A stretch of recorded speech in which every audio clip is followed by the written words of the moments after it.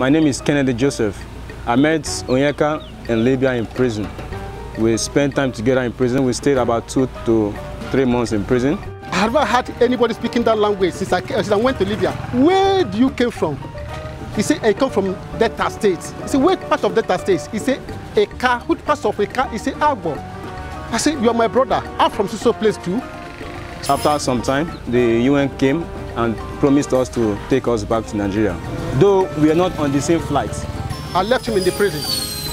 When I came back, I didn't meet him anywhere in Agbo. On a day I came, I received an SMS from IOM that I should come to Siso place, Lagos, for Siso training. I was surprised also to meet him at Lagos when we were having our training in Lagos. I asked, what are you doing here? He said he received an SMS from IOM too. We were very lucky they came back because we almost died in the prison. Many died in the prison, many could not survive it. We are almost dead until the IOM came to rescue us. They rescued us and brought us back to Nigeria.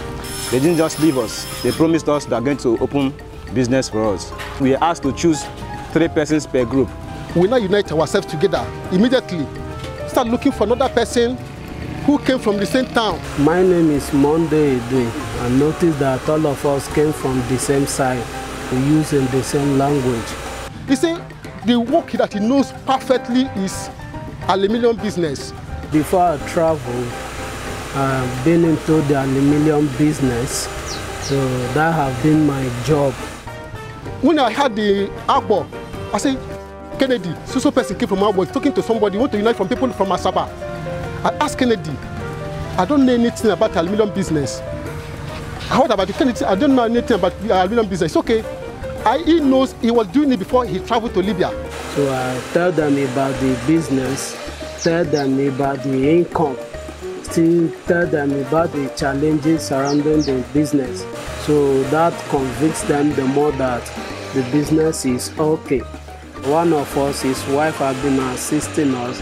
At the end of the day, we will do commission. Thank you very much. God bless Nigeria and God bless IOM.